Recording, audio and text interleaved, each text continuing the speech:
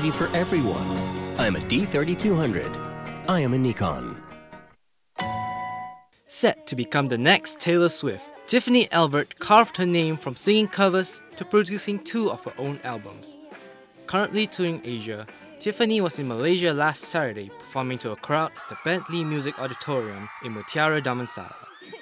I stumbled across YouTube and I saw some other artists on YouTube singing, and one of them had a song on the radio and a music video. So to me, I was like, oh my gosh, that's so cool. She's famous because of YouTube. And I'd sing along to her songs all the time. I thought, hey, you know, I like to sing and I like writing songs. Why not post them? And if all else fails, at least I can get some feedback and, you know, improve.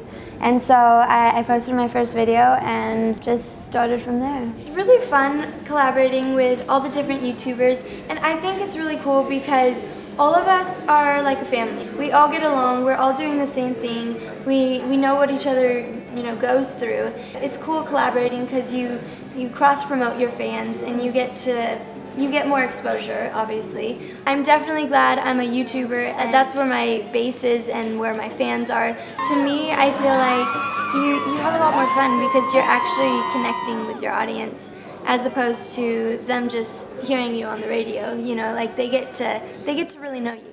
And then my second album, My Heart Is, I recorded it in Nashville at Omni Sound Studios. And the process was really cool. I mean, all these songs are written by me. So we've had a tough time because starting just in my room, it's like I didn't know who to call. I'm really happy with what I'm doing and the fans I have and all the support. So I would be happy just doing what I am doing on YouTube. But at the same time, I am trying to, you know, bridge that gap between YouTube and mainstream.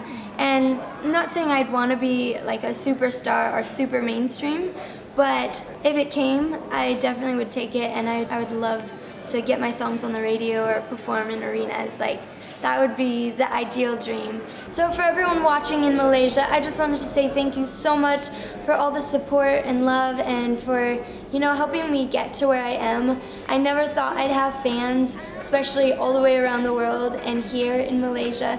So thank you so much, and hopefully I get to meet and thank you personally. And I love you guys.